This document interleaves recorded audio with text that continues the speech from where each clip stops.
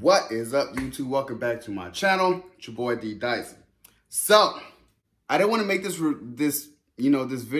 review video. Just kind of wanted to wait so people had a chance to kind of catch up on Mayans. I know there's been a lot of good TV shows out there lately, and I know some of them are coming to a end for their season. But I just want to say Mayans season 2 was nothing short of phenomenal. Like, it kept me on edge every single episode to understand furthering what is going on within the Mayans MC. And season 1, you left off with Easy still, trying to be in limbo if he's going to be a prospect. Him and Angel was really butting heads at the end of the season. And then Padrino has become Galindo's head honcho, confidant, everything as far as working for the cartel. So you leave off on that, and then you come into season 2, and just wanted to let you guys know this is full of spoilers. That's why I love my reviews. It is full of spoilers. So season 2 starts off with, having Easy, back into the fold of the Mayans, still doing all this work with the Mayans.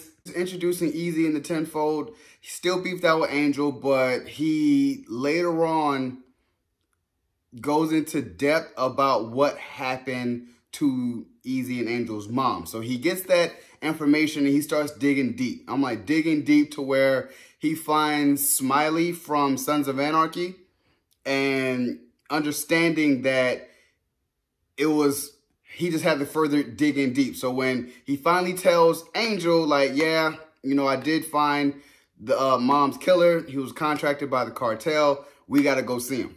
So they end up going to Smiley's house. And I love that episode because Smiley ain't talking. That dude, you could tell this dude was just a trained assassin. And then when they're about to kill the dog, Smiley then starts talking like, man, don't, he just hungry. That's why he barking. And that lets you know right then and there. I'm like, yeah, they're about to find out who, did what. And then he really found out that, it was way, way deeper than that. And I love that plot because I wanted to figure out, what all led to these events that we're all watching. You know what I'm saying? As far as Easy going to jail, him and Emily was together. Whose baby is that? So that's why I was kind of like, they didn't really put the baby up like this much in this season as it did in season 1. But I still want to play into further of, is that Easy's baby or is that Miguel's baby? So I still want to know what's going to transpire with that. But I still loved how they tied it all together. It was just Mayans and just the little things that the Mayans MC had to go through. You know what I'm saying? As far as with Coco, dealing with his daughter and trying to be there for his daughter. And then finds out that she comes home one day all bruised up. Find out who did this. And it was, forgive me if I'm wrong, it was like the Vatos. When they go to war with the Vatos, don't really know that. I forgot the name, like Vatos. That's when it kind of all transpires from that. And then you go through the story of Galindo and Adelita. And that was kind of like a huge plot because you start seeing that, Adelita is pregnant, but you don't really know who the baby daddy is. And then it turns out, yeah, it's Angel. So I'm like, damn. So Angel is the one who got her pregnant.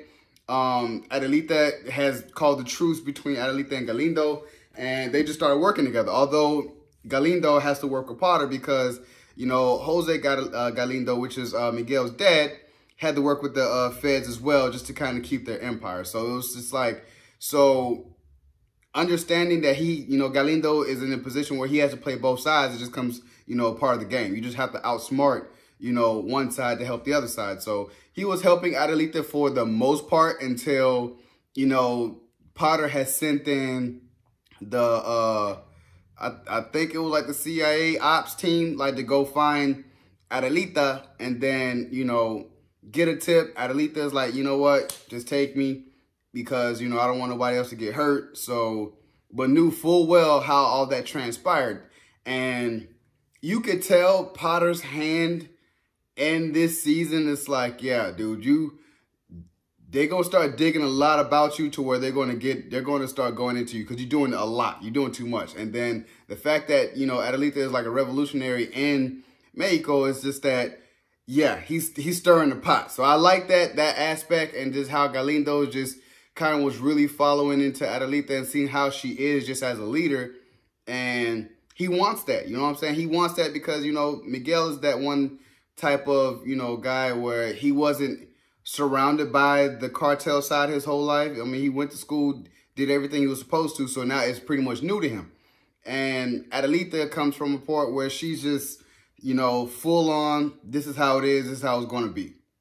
And I can see why so many people really like Adelita. And then the fact that while that pot is brewing, Emily is, you know, I feel like they didn't have a lot to do with Emily this year. So, I mean, the season, so they didn't know what plot she can play in, but she had to, her goal was to help the Galindo cartel do business legitimately, and she still has some tactics to find legitimately, and that goes down, you know, a rabbit hole, and then he ends up talking back to Easy. So when Easy is already going through, digging in deep to what happened to his mom, you know, he's finding out certain details like, hey, look into this. So he goes to Emily like, hey, you know, I think that someone, Miguel had my mom killed. So she was like, you know, Miguel wouldn't do that. You know, he's, you know, pretty much he's a good dude. He ain't with all that. So she starts digging in deep into the family records about what's going on and what happened. And then meanwhile, Dita is going through her little therapy, her little thing. It's like she's just real distant from everybody. So, you know, she's sneaking off. She's doing these couple things. And then you start seeing like, why is she meeting up with Easy's dad all the time? You know what I'm saying? So that's why I kept thinking, I'm like, oh, snap. Like when they started meeting up the second, third time, I was like, yeah, he did something to where he was with her for a little minute. And it just goes into that aspect of like, yeah, she's crazy as shit. Like, he was with her, you know, and then I just knew for the fact that she was going to say Miguel Galindo was Easy's dad. And I just knew that. I was like, yeah, so you saying that Easy, Angel, and Miguel, they're all brothers. That's crazy. And now Emily goes from Easy to Miguel, to the brother. That's crazy. So that's why I was like, yeah, this is going to get real, real good. And I feel like somebody's going to not survive because of this. So when you get that fact that you find out Miguel is Easy's dad's child, then I'm just like, yeah, Dita's not going to keep this a secret. You know what I'm saying? So when Emily finds out what's going on, Easy find out what's going on, then it's like, yeah, I'm seeing Dita was the one to kill my mom. She was sending off these contract, putting money on her head to get them, because it was like, yeah, I found out, you know. And then later on it explains the whole thing, and that's why Easy's dad was just like, man, I am so sorry this happened, you know, from my past transgressions. So basically when he found out, because Emily came into that shop and was like, man, just want to let you know, Dita was the one that was signing off these checks to pay for a contract kill on your wife and you too. Like, she was trying to get you too. So he had to play it off in front of Emily, like, man, you know, but you could tell it hurt him so bad. And that's when we kind of found out that I was like, damn, like, they dad, which was a federale for the cartel. Like, he was a federale back then, you know, federal agent. And then he just got in bed with the cartel, figuratively and literally. Like, he just was in it with the cartel, and he was just, you know, as a kind of like a security guard for the cartel, you know what I'm saying? And that's when he ended up being with Dita, and that's when things got bad. He was like, I'm out, and he went to America, fled America, and changed his name to Felipe Reyes, you know, with his wife, and then had Easy and Angel. So that's why, and after that had happened, they found where he was and then set up shop where he was. And then when she saw him, she was like, damn, you know, this is where you were. This is where you went. And I was like, man. So ever since then, that's what happened. So that's why I was like, yeah, that's going to be some serious implications in season 3 of, yeah, that I love to see that story of how, you know, all that transpires. And then just so much secrecy of Emily not really talking. Miguel is busy when Adelita got kidnapped. or taken by Potter. So Miguel is just fraught with all kinds of grief and just not really understanding. He just has no more control. Like, he doesn't know what to do. So, you know, Emily's not talking to him. Tita's just going off on a wire. Everybody's not trusting each other within the Galindo household. And Miguel just knows that, you know, the Reyes family has something to do with this. So he sends Padrino to go talk to Easy. And Easy's like, man, I don't know what you're talking about. He's like, all right, I'm going to find out. You know, and then that's why I said, I'm like, that season finale was, man. And then you just push it forward to the Mayans get into it with the Vatos Malitos. And then that's why I'm just like, oh, man, it kind of felt like it was a small nothing. Then when the Sons came up with, hey, you know, we're going to start running guns again. We know it's against Jax, but, you know, this is what Teller would have wanted to make sure that we all make money. So you had to sit down with the Vatos Malitos and the Mayans and the Sons to get the guns from Mexico, bring it up to the Sons. So they were working out that trade agreement. Because of what happened to Coco's daughter, the Mayans had reacted, and then it was like, man, yeah, the Vatos Malitos is down by the border disrespecting Mayans. Like, man, we don't care who territory this is, we're going to go out to war. So, you know, the Mayans reacted, and when they get to that meeting, it's like, man, the Sons come through. It's like, I assured that, you know, ain't no bad blood. We good. Let's talk it out. And then they get to that meeting. It's just trading off disrespect. And it's like, man, I don't like the way this is. But even the Sons is like, fuck that. No, we're going to make this money. And they end up making the money. They make the deal. It's like, okay, cool. At the end, kind of like the after party, the Mayans are still there. Vatos Malitos come through and just start shooting. Just, you know, like just all out ambush. Lay him down.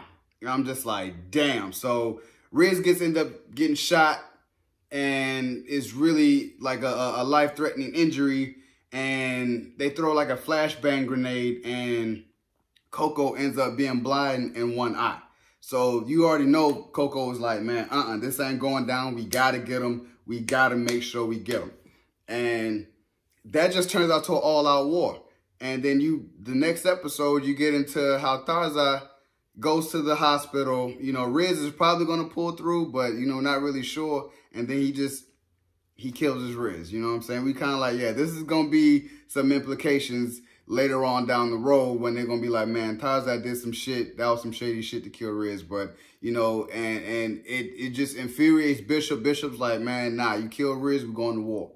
So that leads up to the season finale where they go into that party, you know, because they sit down, it's like, man, we're going to do this deal. Sit down with them. I don't want, you know, my Bishop is kind of like making that decision. Like, we got to make this deal, though. Like, you know, although we coming for him, but we still got to make that deal.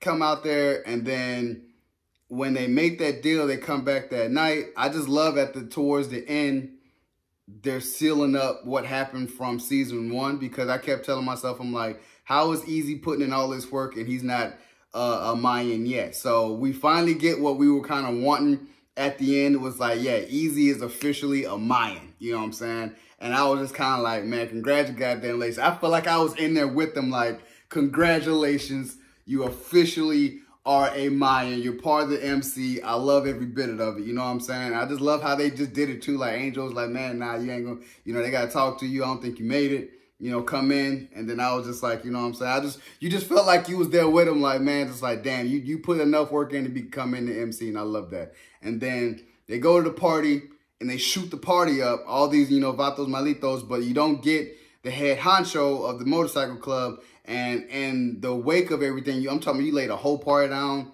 women, dudes, everybody. You trying to get the dude and his grandmother, he escapes out the back, leaves, and then you find out that you killed one of the Sons of Anarchy guys there. So now that's some serious implications, like, damn, we fucked up. And just a side note, I love the part where Emily gives Easy the information about Potter. And they go up to Potter because Potter's like messing with him, leaning on him, threatening to deport their dad. So they finally find an information on Potter sleeping with the witness, and hey, he has a whole kid down there. And it's like, so he's kind of like, damn, like, you got dirt on me. And the fact that, you know, Potter tried to react, and that's something that you never see Potter do is react that way. So I was just like, yeah, this is definitely going to be good. I just love that one particular scene out of this whole season. And, you know, Adelita has a kid being locked up. And you could tell that, you know, Potter gives Angel a call while they're out shooting. And then he just really playing those mind games of, we all know Potter is true to do. So that's why I'm like, there's so many different build-ups for season 3 that is going to make it so good. And the fact that that Tita gets what's coming to her, but she just did it in some kind of crazy ass way for the Galindo cartel to be on the Reyes family, because now Tita is dead. Easy and Angel end up torturing her as she wanted it. So that's why I was kind of like, you know, yeah, there's gonna be some serious implications for season 3. Not sure if Kurt Sutter is still going to be writing and producing for Mayans season 3. I, you know, did hear the news that he got fired for some of the shit that he was saying. Who knows? I just hope that he bring him back, because I feel like if he's not back, then this show is not going to be what it needs to be if he's not there. You know what I'm saying? That's just how I feel, because he's really capturing the grit, the dirtiness, the craziness of a MC. You know what I'm saying? Still bringing fictional world around it, but he just created this universe that we know and love so much, and I hope he comes back. So, if you guys enjoyed my review for Mayans MC Season 2, subscribe to my channel, post comment down below, and like the video. It's your boy, D. Dyson. Peace.